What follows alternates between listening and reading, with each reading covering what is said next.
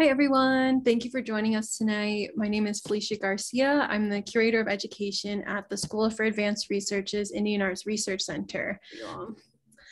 Just a reminder that we recently launched a new virtual membership option that welcomes you into our SAR community with access to all of our online programming. Our virtual memberships offer new members a way to get involved for just $25 a year. You can also always make a donation. Your support helps SAR keep our online programs accessible and free to a broad and diverse audience. So we'll include that link for you all as well. We always appreciate any support. Let's see, it looks like we have a good amount of people who've tuned in here, so let's get started. Thank you all for joining us for this virtual artist talk and live Q&A with SAR's 2021 Ronald and Susan Dubin Native Artist Fellow, Lehuauakea. For those of you just tuning in, my name is Felicia Garcia. I'm the Curator of Education at the Indian Arts Research Center. The School for Advanced Research is located on Tewa land in Ogapoge, which means White Shell Water Place. Surrounding our campus are the landscapes of Pueblo, Apache, and Navajo communities, whose people all continue to maintain vital connections to this place. As an institution that's privileged to steward Indigenous cultural material and committed to uplifting Indigenous voices, we strive to maintain respectful and mutually beneficial relationships with these communities. So we not only honor their ancestral stewards of this land, but celebrate their past, present, and future. Before I introduce our speaker, just a note for our viewers, after we watch the pre-recorded presentation, Lehua will be joining us for a live Q&A. So please submit any questions that you have using Zoom's Q&A function, which you can access by clicking on the Q&A icon at the bottom right of your Zoom window. Tonight, we are here to virtually celebrate 2021 Ronald and Susan Dubin Native Artist Fellow Lehuauakea. Originally from Papa'aiko on Moku O Keawe in Hawaii, Lehua is a Kanaka Maoli or Native Hawaiian artist who creates traditional kapa that is hand stamped with patterns made from natural earth pigments and plant dyes. The patterns are created using stamps that are handmade from bamboo. Lehua has explained that this practice is a form of storytelling that expresses both traditional and contemporary topics, themes, and ideas. In their application, Lehua emphasized the importance of the intergenerational nature of kapa making. They have been working in the medium for about 6 years or so and are the first kapa maker in their family line in at least 7 generations. But it is Lehua's lifelong goal to ensure that they will not be the last. During their time on campus, Lehua has created a series of kapa with hand-stamped patterns that range in size from about 8 inches by 12 inches to larger works that are over 4 feet in length. Like all of our artist fellows who have been in residence over the past year, Lehua has had to adapt to many changes due to the pandemic and our campus closure, but I've been lucky enough to visit their studio a couple of times over the course of Lehua's residency, and the work that they have completed is absolutely incredible. So I'm really looking forward to seeing what they have to share with us tonight. And of course, we will be sorry to see Lehua go, but we look forward to hopefully having them back on campus in the future when we are once again open to the public. You can stay up to date on Lehua on their work through their website, lehuauakea.com. We'll also paste that link in the chat. And lastly, before I begin, I just wanted to take a moment to thank Ronald and Susan Dubin for their generosity in supporting this fellowship. We are extremely grateful. And without further ado, please join me in welcoming Lehuauakea. Hi, my name is Lehuauakea, and I am a Native Hawaiian artist and kapa maker. I am the 2021 Dubin Native Artist Fellow here at School for Advanced Research. Today I'm going to be talking a little bit about my practice leading up to this point over the past year and what I've been busy with at SAR for the last couple of months. So a little bit about my background. I was born in Oregon and raised on the Big Island of Hawaii in a small town called Papa'aiko. And it wasn't until I moved back to Oregon when I was about 15 that I really started feeling a void in my work and in my life and wanted to reconnect and reclaim cultural practices that I grew up with as a kid back home. And once I began college, and that's when I really started getting into carving and cultural practices like kapa making. And for those who aren't familiar, kapa making is a traditional textile practice made from the bark of certain trees. Specifically, we usually use the wauke or paper mulberry tree. And in this slide here, you can see me using and harvesting a wauke tree about 18 months old, just under 2 inches in diameter, and this is the tree that we use to make this textile cloth. This cloth was very ubiquitous in traditional Hawaiian culture. Your clothes were made out of this fabric. Ceremonial purposes, it was also used for bedding. Babies were wrapped up in it when they were born, and as you were being buried after you passed away, your bones or your remains would be wrapped up in kapa as well. So it was really something that we were surrounded by all the time, and I am the first kapa maker in my family for at least 7 generations. So to be able to bring this back to my lineage is an honor and a privilege, and I'm really happy to have been doing this here in Santa Fe. So this is a little bit about, or this is a little sample of what the first beading of the cloth can look like. Here I am holding up a really brightly colored piece of wauke that has been just freshly beaten almost right off the tree. So we strip it and process it, clean the sap out, and this is the finished product after one beating, and you can continue beating it for several more times to create an even finer, more processed cloth that I would then paint on, print on, or use as clothing or make a painting out of. So here at SAR, I've been really immersed in my practice for the first time in a really long time, especially coming out of COVID, where I was very isolated and limited as to where I could go to make this work. It's not a quiet practice, so it's not very urban friendly for all of my neighbors back in Portland, where I was before this. So being here in Santa Fe, where everything's kind of more spread out, I've really been able to make kapa anytime that I want, and it's been really, really fun. And one of the bigger pieces that I've been working on, I'm starting to wrap up now as I'm entering my last couple weeks. And here's a picture of me just a few days ago actually putting a patch on some of the thinner parts of the large cloth.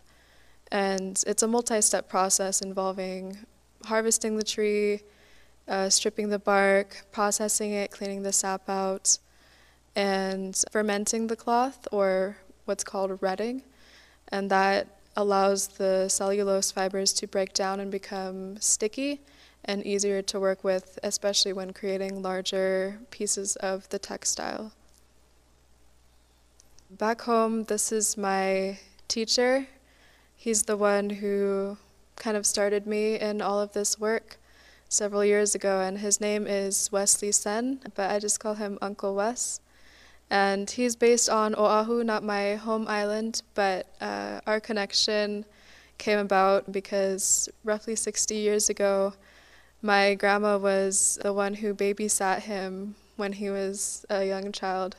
And when they ran into each other again a few years ago, she told him about the work that I was doing, and he was more than happy to teach me whenever I was ready. And so he's been an amazing teacher and resource and elder for me to look to in order for me to become part of the next generation of kapa makers in my community, even though I'm not always back home learning. So when I do go back home, I always make it a point to see him. And this is from our last visit together. This was back in April of this year, so not that long ago. And the material that I harvested with him at that point, just a few months ago, is the material that I brought here to SAR. And so just a little bit of work that I've been doing up until this point over the last year or so, especially during the pandemic. I really got into making smaller pieces, especially since I didn't have the means or the space to create larger pieces as I have been making here at SAR. So I really enjoy making smaller pieces. These are all paintings on the kapa, the bark cloth, and all of the pigments that I use are earth pigments that I've collected and harvested myself, most of which are from Oregon, where I was based before coming here. This one is particularly special to me because it showcases a range of the natural dyes and also the earth pigments. So we have plant dyes that I made myself and earth pigments that I've collected, and it's a whole range of color from red to orange, yellow, green, and even blue. And the blue is one of the rarest earth pigments that you can find. And so I really try to use natural pigments when I'm working with kapa just because it is more sustainable that way, as opposed to using something like oil or acrylics. It's a lot less chemical, it's a lot less residual harm on the environment, and if I really wanted to, I could just take these pieces and bury them in the earth and have no negative impact on the soil or water or any other organisms. So that's really important to me. And also using natural earth pigments and plant dyes allows me to have a closer relationship to my environment than I would otherwise with store-bought materials or things like that. And this is a piece that I completed right before coming to SAR, particularly about the energy and the force of wildfires and our natural ecosystems. And the red you see here comes from the Oregon desert, and the black comes from wildfire charcoal that Portland saw a lot of wildfires in surrounding areas last summer, about a year ago from now, and it really opened a lot of people's eyes as to the effect that human communities have on our non-human communities. And so seeing all of that come full circle and start to affect us in negative ways, this piece was really about how if we don't honor those natural systems and powers that are greater than us, those actions will come back mirrored to us in really unfortunate ways, but sometimes it's necessary for us to learn the hard way, as my grandma would say. And this is another example of combination of earth pigments and plant dyes. And this was actually the first piece of kapa that I had ever made several years ago, and I just hadn't painted on it up until about a year ago. I was just waiting until the right moment and the right image to put on it. And so you'll notice a lot of the work that I do besides kapa and pigment and plant dyes is the patterns that I use. And all of the patterns that I put down in my work, they're not just arbitrary. They all hold special meaning and significance, not just to my culture, but to my personal community and to me personally as an individual. So you'll see a lot of triangle motifs, which is a common motif that you'll see throughout Hawaiian art and material culture and tattooing.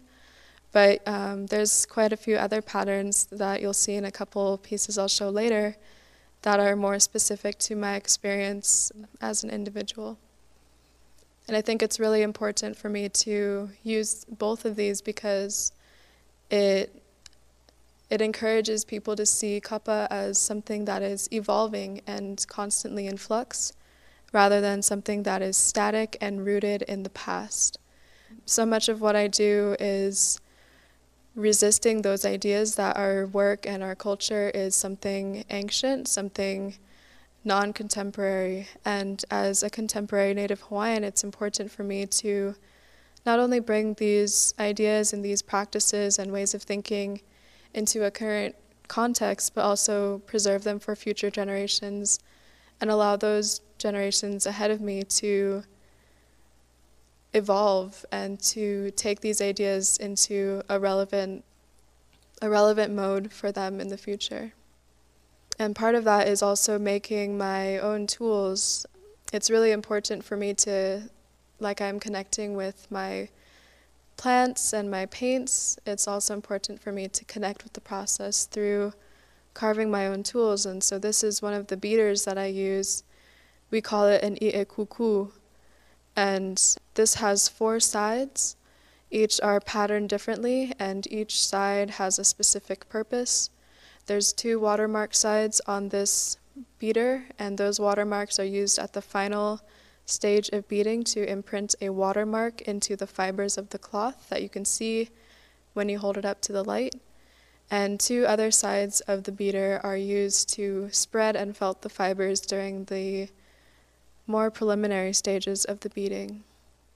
And so, as I mentioned earlier, this is more of a really good example of a combination of more traditional patterns as well as patterns that are more specific to my own experience and my own visions. And so I don't really ever sketch my designs out or my patterns or really premeditate any of that. It's more very intuitive, and that's how I like to work, as that's how my kupuna or my ancestors would have worked. And so this piece came to me a few weeks ago when I was here at SAR, and this one specifically is about Haumea, which is our, you could say, like goddess or entity of childbirth and creation and fertility. And so the patterns that you'll see here in this piece are all reflective of the mythologies surrounding her domain and her energy and her story and how she takes form in the physical plane. And here's a full view of that piece. Just for reference, this piece is about 27 inches by 32, and it is a lot smaller than the large piece that I'm working on now. But I've really had a lot of fun making these pieces here. There have been a lot of ideas that I've wanted to work through, and I've had the space and the time and the resources to do so here at SAR. Yeah, I think this one might be one of my favorites so far. And if you look closely, you can kind of see the feminine energy kind of resonating throughout this piece, especially with the central diamond motif. This is another piece that I've completed in the last few weeks here. You can see the red and blue pigments. Again, those are all natural. There are no artificial or acrylic or any unnatural dyes used in this piece. And again, with the patterns, they do tell a story, and this one is more contemporary. It's definitely more an innovative use of the patterns and the material rather than sticking to a purely traditional application of these methods. And so this one is specifically about all of the different forms of kinolau, or earthly presences, that our gods and spirits have on this realm. And it's really about how they're always with us. They're always here, even if they're not physically here in spirit. They are here all around us all the time. And Hawaiians say that we have 4 gods, 40 gods, 400, and 40,000.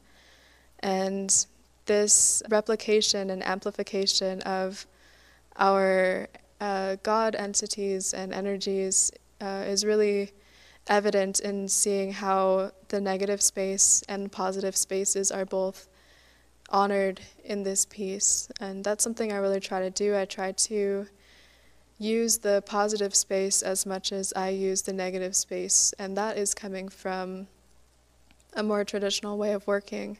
That's something that our ancestors would have done, because what we do is just as important as what we don't do. And this is more of a kind of literal piece. This is another one here at SAR. I've had a fun time making small pieces as well as this one really large piece that I'll show in a moment. But this one is specifically about Hawaiian sovereignty and the history of the Hawaiian kingdom. Some people don't know that my people were illegally overthrown by a group of businessmen backed by the United States government. And this action imprisoned our queen in her own home and caused a lot of damage to the Hawaiian people, our government, our society, our communities, and our culture, to the point where our language was outlawed, our dances were outlawed. And this also contributed to the near loss of kapa within our families. So this piece in particular talks about, or it references the song Kaulana na Pua, which means famous are the flowers. And it was a song written after the taking of our lands and our government by these foreign entities. And the line that I use here is "Ualawa ma ko ika po haku," and that means we are satisfied with the rocks. When members of the Royal Hawaiian Band were told by the fake government of a stolen Hawaii, they said that you guys must pledge allegiance to this new government and renounce all ties to your Hawaiian kingdom, and otherwise you're going to eat rocks. And members of the band said, well, we are satisfied with the rocks, Ualawa ma ko ika po haku, because the rocks are all that they honor. It gives us life, it gives us everything that we need. The land is who we are as people as well, so of course we would be satisfied with that. And this song honors the resilience of our people and looks toward a future that resonates with a lot of Hawaiians, where we see ourselves as sovereign once again. And on the 31st of July, we just celebrated La Ho'iho'i'ea, which is Sovereignty Restoration Day. And this is kind of what fueled the desire to make this piece. And so if you look towards the bottom of this slide, you can kind of see the large piece that I've been working on here. It's really a multi-step process that I started on my third day here at SAR and will probably finish in about a week. So just under 8 weeks of work. And this large piece will measure about 2.5 to 3 feet by 10 feet or 11 feet.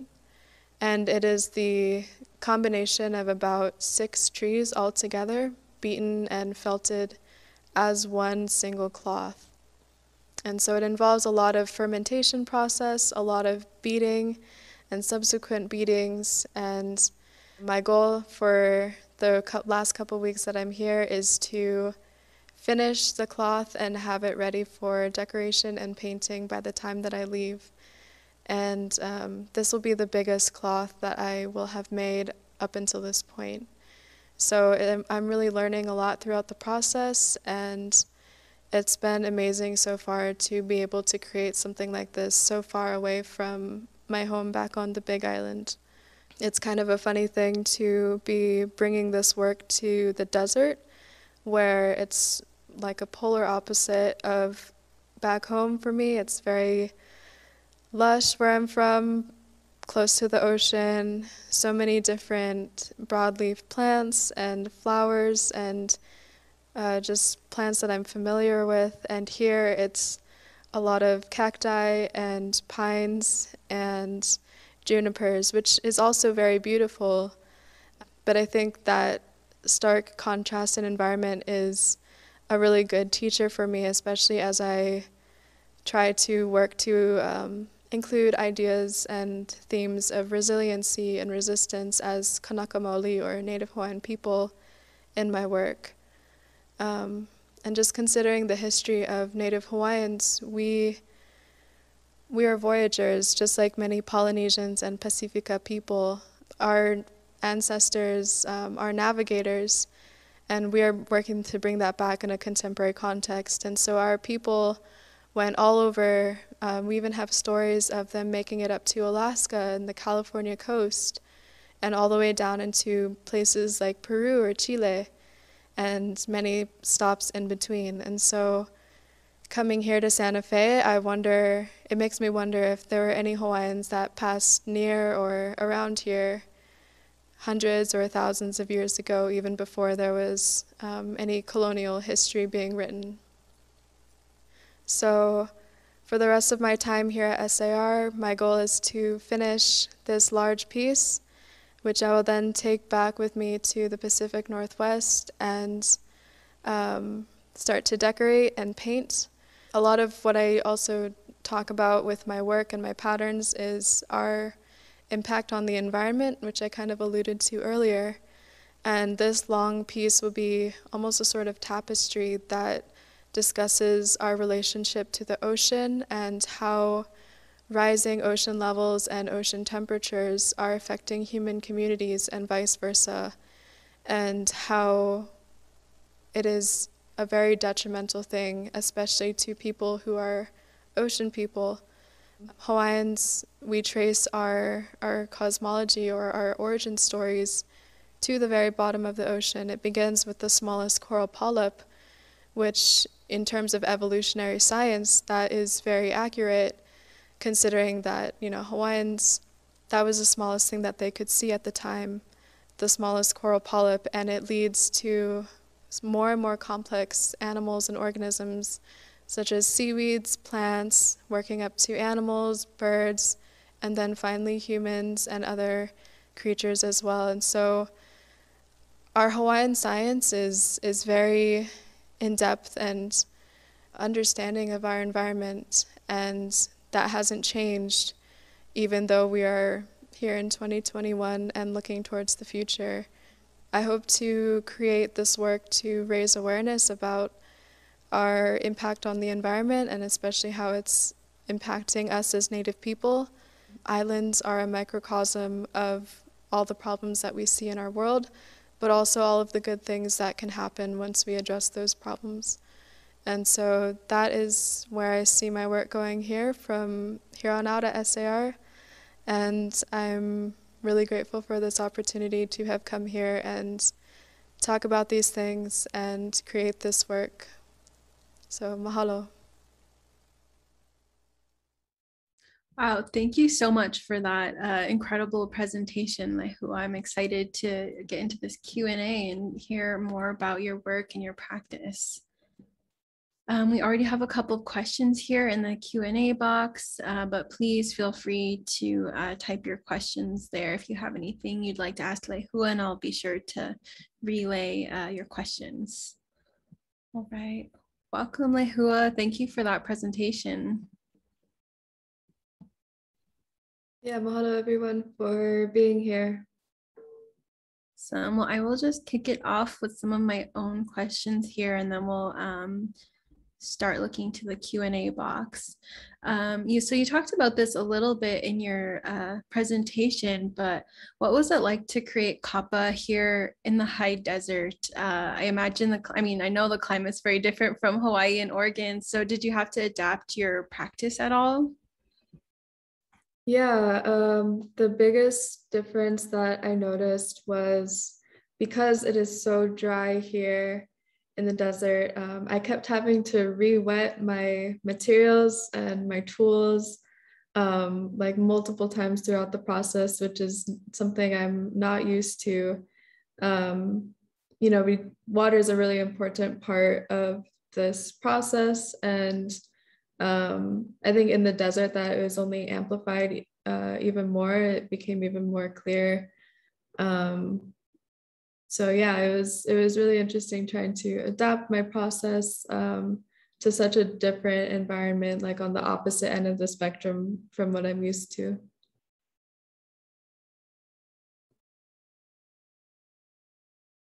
Oh, I think you're muted. Thank you. Over a year of Zoom and I'm still muting myself. But just on that same track, how has your time on campus and in Santa Fe influenced or inspired your work? Have you created any new stamps or pigments during your time here? Yes, I have created quite a few of new hand painted patterns, which I showed in that like a 3.5 foot piece or 3 foot piece about Homea with the red pigments. But as far as hand carved ohe kapala or the bamboo stamps that I use, I did carve one new stamp, and that one is going to be a gift in reciprocity for someone. So I'm excited to share that in a little while, but I cannot share it yet just because I like surprises and I want it to be a surprise. That's so exciting. I'm looking forward to maybe seeing it if you share. Let's see, we have a couple of questions here, so I'll go ahead and read a few to you. So Marilyn Poole says, Mahalo Lehuauakea. You mentioned gathering pigments in Oregon. Do you also gather mineral or plant colorants from the Big Island? If so, what do you use? Yeah, it's been a while since I've had the chance to go back home to Hilo. So a lot of the plant pigments that I use that are from back home are gifted to me. For example, I did have some olena or turmeric gifted to me. That was another gift from an artist here in Santa Fe, Ian Kuali'i. Thank you. And that one is a very brilliant yellow. But other than that, I've been able to gather some red ochre pigment from Oahu. It's one of our most common pigments that we use when we're not using plants. But I do prefer to use earth pigments over plant dyes just because they tend to last longer. They're less fugitive. And what that means is they're fugitive plant dyes are very finicky. They can be very temperamental and sensitive to light or changes in pH over time. And so with the earth pigments, they're a little bit more stable. They travel easier and better. But both ways of working have a really, really beautiful uniqueness to them. Great, thank you. We have another question here from Joy Poole who asks, is another name for kapa cloth also called tapa cloth, perhaps in other Pacific islands? Is it also made from the mulberry tree? Short answer is yes. Tapa, kapa, those are essentially the same thing. Bark cloth is used all around the Pacific. We also have specific names for them from other places beyond kapa or tapa. Siapo is another word, or ngatu in Tonga. So each community kind of has their own words for talking about this material, which is all around our ocean families. And although the paper mulberry tree is the most common and is the most preferred just because of its fine fibrous content and very white fibers, we also use materials like the mamaki or the hibiscus. We've used the breadfruit or ulu bark, but those are a little bit more finicky to work with, or leading to a much more rough or brown colored cloth at the end. So most commonly you'll see us using the paper mulberry bark. I'm curious, have you ever experimented with creating kapa using the bark of trees or plants that are found in Oregon or New Mexico, some of these other places you've lived? No, I have not yet. Most of that site specificity comes from the patterns that I use and the paints that I use to create them. I really do want to try using mulberry bark, like with the actual berries on the tree. It's like a cousin of the paper mulberry tree. Um, and I've used the berries to make dye before, but never used the actual bark to make cloth. Interesting. Let's see. We have another question here from Karen Solsky. Thank you for the excellent video. You mentioned the colors you use are natural. What is the blue? And then did you find in your learning about cloth production and pigments, how did trade between islands for pigments play a role historically in it all? So it's kind of a two-part question there. Yeah, so the blue is Vivianite. In our cousins in Aotearoa or New Zealand, they call it pukepoto. We don't have a word for it in Olelo, Hawaii, because it's not a color that we really had historically, at least to my knowledge. So that's it's an earth pigment, forms under very specific conditions, so it's very rare. And did you find in your learning? In terms of trade between islands, as far as my knowledge goes, there wasn't really a need for pigment trade back and forth, just because every island was so abundant and productive in terms of our dye plants, which ranged from using different kinds of barks, root, berries, flower preparations, as well as earth pigments. You didn't really need to go source them from outside of your own ahupua'a or own moku, your own island or district where you were living. So it was all pretty much where you needed to have access to it very immediately. And patterns, are patterns handed down in a family? Yes and no. In some parts of the Pacific, it's very specific to each family line or lineage. For example, in our tattooing, the tattoos that I have on my leg, those are very specific to my ohana, and no one can have an exact copy of what I have on my leg unless they're maybe my sisters, just because that is very specific to our lineage, our bloodline.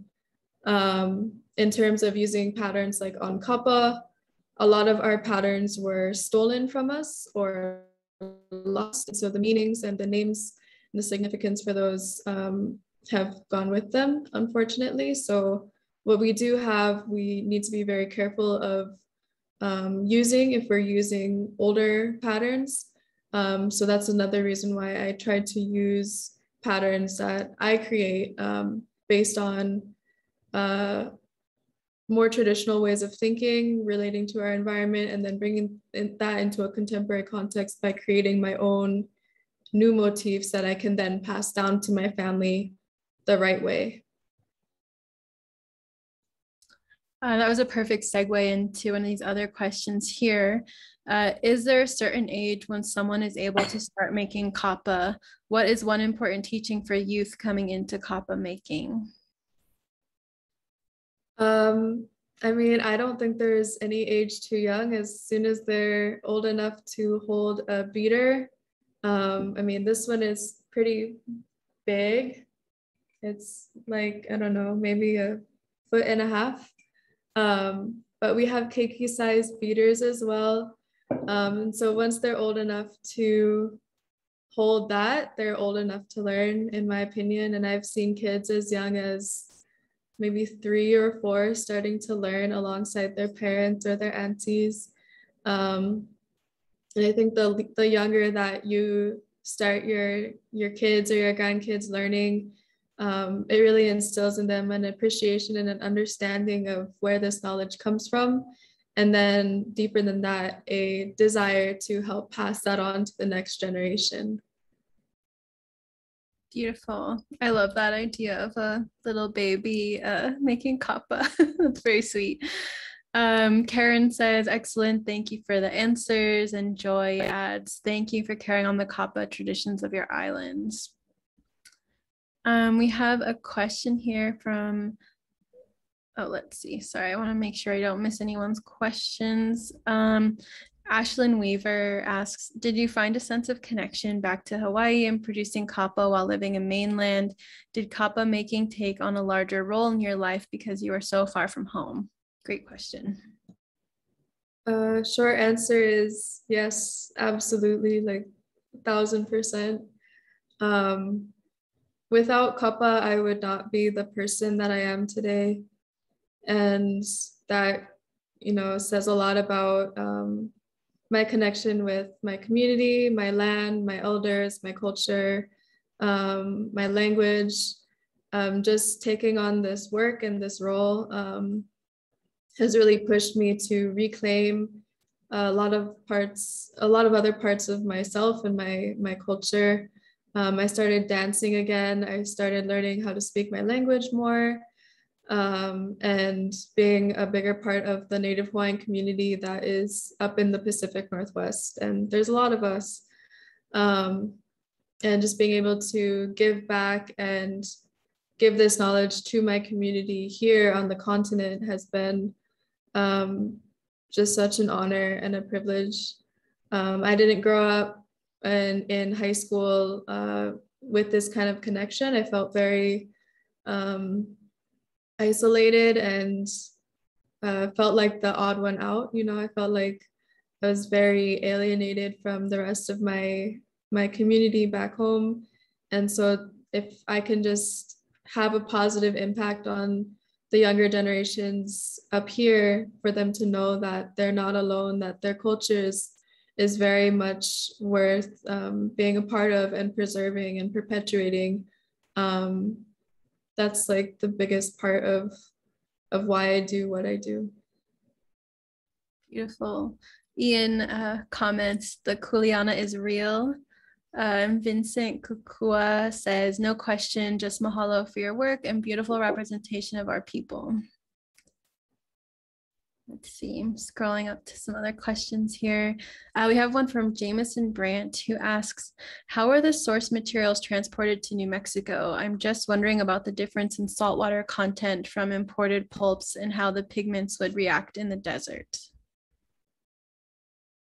So the pigment part of that question, pretty easy to transport just because I'm working with earth pigments rather than primarily plant dyes.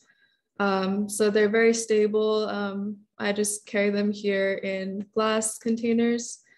As far as the wauke or the bark, I came here with about 10 of these. And this is just the like dried material right off the wauke tree. This is some of what I harvested back in April of this year with Kumu, Uncle Wes. So I just carried it in my backpack with me, just stacks of these just rolled up in there. And they travel pretty well because they're pretty like solid. I can't really even bend it. Other than that, I also carried about 6 trees worth that were already beaten out. And those just fold up like blankets, and I carry those in my suitcase. So I try to have my kapa distributed through different bags so that if anything happens to one of those bags, that I still have material to work with. So it's like very strategic, I guess. Great. Let's see. Ipo asks, you talked about this a little bit, but what effect did the American invasion and colonial religions have on the making and use of kapa? A lot. Hawaiians first were contacted by colonizers in 1778. And ever since then, the change and the forced assimilation on our people was very rampant and rapid. they looked at our people and our cultures and our traditions as something that was very savage. That's the word that they used to describe us. They used to describe us as very uncivilized and just very brutish. And of course, that's not accurate at all. We very much knew what we were doing. We had a very, very developed society. And they saw our clothing, and especially when the missionaries came in the 1820s, they knew that things were going to be changing. Our Hawaiian people knew that things were going to be changing. And white missionaries wanted us to have more modest clothing. And so our kapa was not modest enough for them. It wasn't refined enough for them. It wasn't white enough for them. And so after that, you'll see a very quick replacement of kapa with more colonial materials like linen and cotton, used to make full-length dresses, full coverage dresses that mirrored more European styles.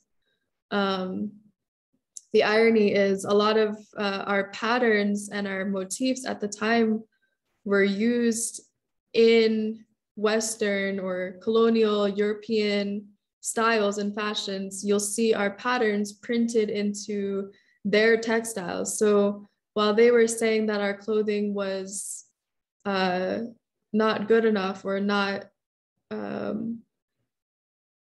proper enough for them, they were still taking our designs and using them for profit elsewhere.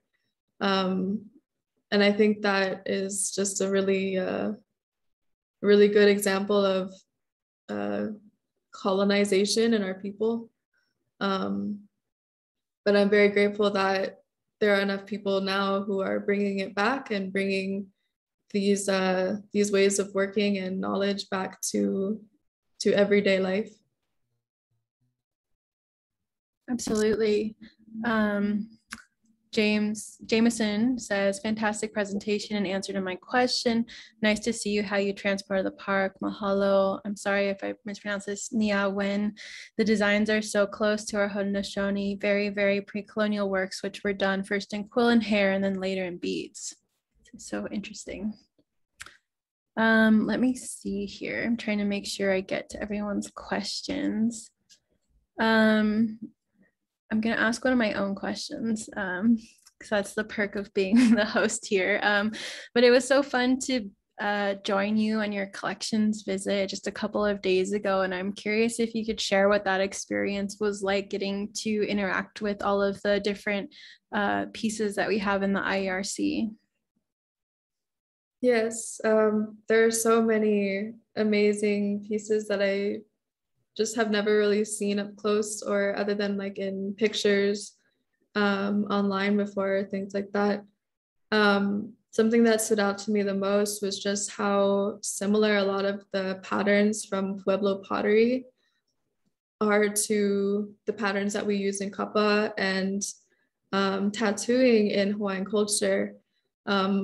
And even in parts of other parts of the Pacific, like Niue and Fiji, I saw a lot of similarities with the more curvature lines, the floral motifs that are seen in some of like the San Ildefonso pottery. And that was really interesting to see how we as Indigenous people kind of arrive at similar modes of storytelling, even though we're completely spread apart. And I was having a conversation with a family who's from the Santa Clara Pueblo, just outside of Santa Fe. And they asked me about the triangles that I have on my arms, because in their family, the triangle is like their symbol that their matriarch chose. And they were telling me about the symbolism of that in their own pottery, which is the black on black pottery. And just like the work that we do as kapa makers, none of their patterns are arbitrary. It's all very specific and has a lineage to it as well. And so I just thought it was really interesting to see their triangle motifs used in really similar ways, and how they're doing that now as contemporary Native people, and how that really draws a lot of parallels between my people as well as Kanaka Maoli. Yes, it was so beautiful that you were able to make those connections. Ian says, yes, it always trips me out how similar our pattern works are. Definitely. Let's see. Oh, Jameson also adds, forgot to say early transfer was also in ribbon work. Interesting. So I'm just gonna, we have a couple of questions here in the Q&A and then a couple in the chat. So I'm gonna try and get through as many as I can. This one's kind of long, so I'll paraphrase it a little bit. I'm wondering if and how the local communities and diverse traditions in New Mexico have informed your work and consequently have informed your new textiles and pigments created at SAR. You kind of touched on that a little bit, but if you had anything else to add. Yeah, I think it's more so, but it's less like direct use of their patterns. That's not right. Like, it's not right for me to use their patterns in my work. Just like it wouldn't be appropriate for them to do that with my patterns and Hawaiian motifs. But more so, I've just been really inspired by the resilience of Indigenous people all over. And here in Santa Fe, there's a really strong Native presence here. And people are making that just a part of their everyday life in their whole families.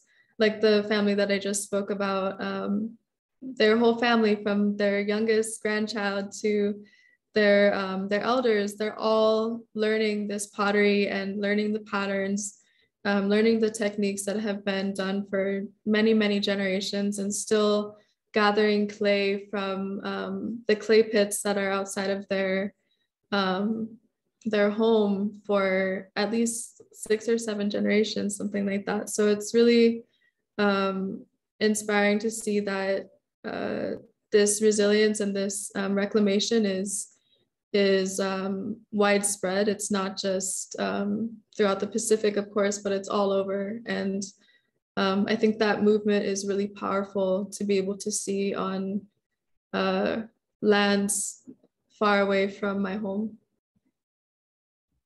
Absolutely.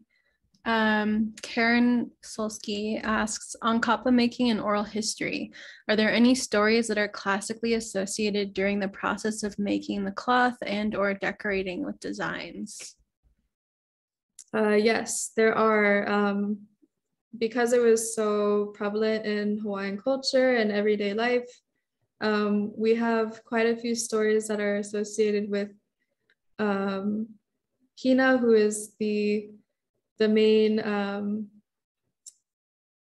like energy, or like, I don't want to say goddess because that's not really accurate, but just the main deity of kapa making. Yeah, as Ian says, Hina and Ku, they're kind of the duality, the coupling in our mythologies. Hina was the kapa maker, and she presides over kapa making. And the moon also shines bright because of her brilliant kapa making. Yeah, there's actually many stories, not just about kapa itself, but also the plant. We have stories of people who were turned into the plant that made it possible for us to learn today. And then also there are many chants that go along with harvesting the material and beating it out. And I'm still learning those as well.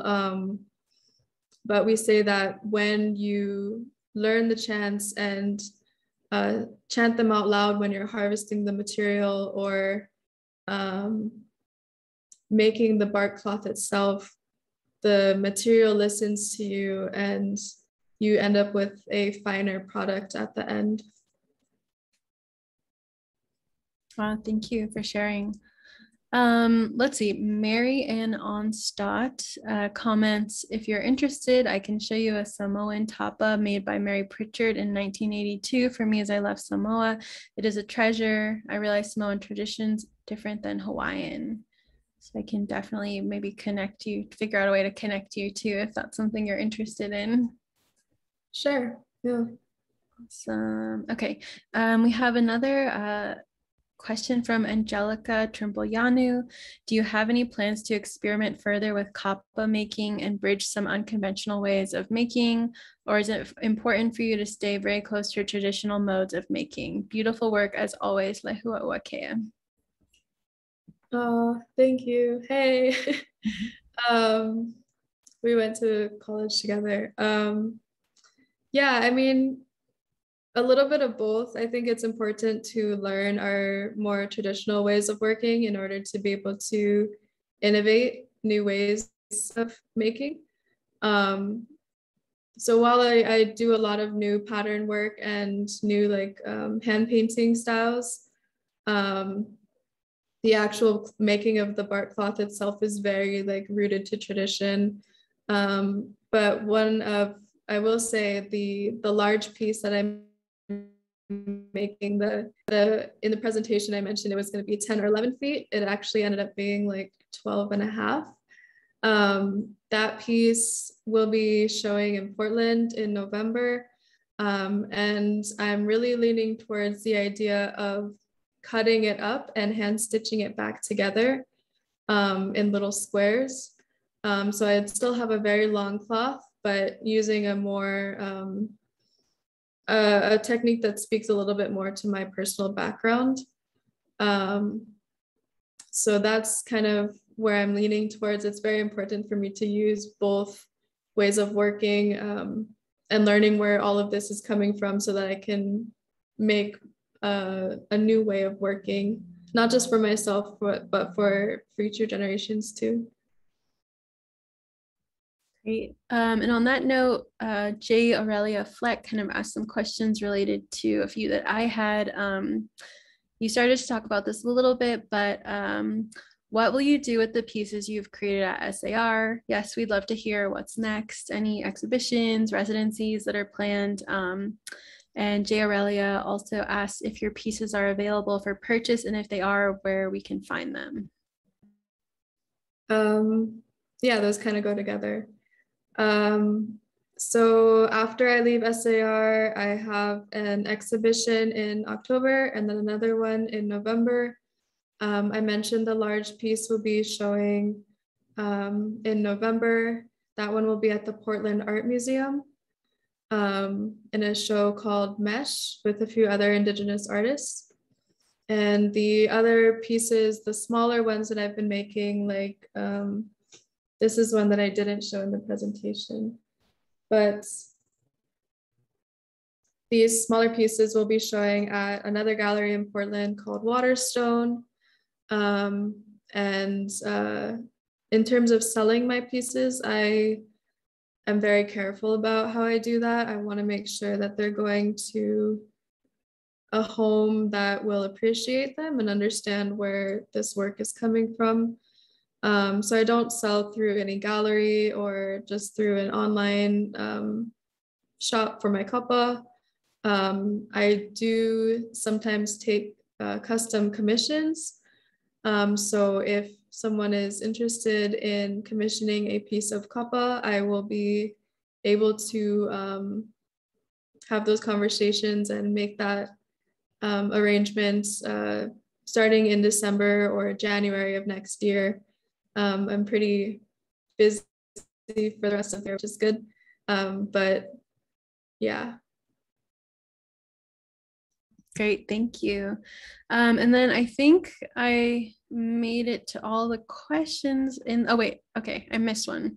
Ian, will you be making more earrings soon? I need to buy a couple of pairs for some super special wahine, LOL. Yes. I will be making more earrings soon. My online shop, Makali'i Made, is like where I sell my earrings and things like that. that is on a temporary hiatus since I've been focusing on my work here at SAR. I will be reopening the shop sometime in September or October, hopefully.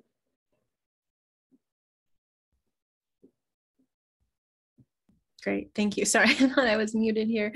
Okay, we have one more question here from one of our viewers, and then I have just one more question and we'll wrap up. We just want to be mindful of your time. Mia Beta asks, does kapa making kill the trees from the bark you use? Yes, it does, but I will say it's a very sustainable process. Wauke, or the paper mulberry tree, grows almost like a weed. It was one of the canoe plants that our ancestors brought over to Hawaii when they were first settling in those islands. And if you cut down one tree, there's at least 10 other keiki or sprouts that are growing up from the same rooting body. So you're never taking the whole root out unless you're trying to start your own grove elsewhere. So the tree itself is roughly about 2 inches in diameter when you harvest it. But at that point, because you've allowed that to grow for so long, there's already many other sprouts that are coming up from the same base. So it's very it's very sustainable to harvest, because then it allows room for those younger sprouts to grow and mature into plants that you would then use to repeat the process. Great, thank you.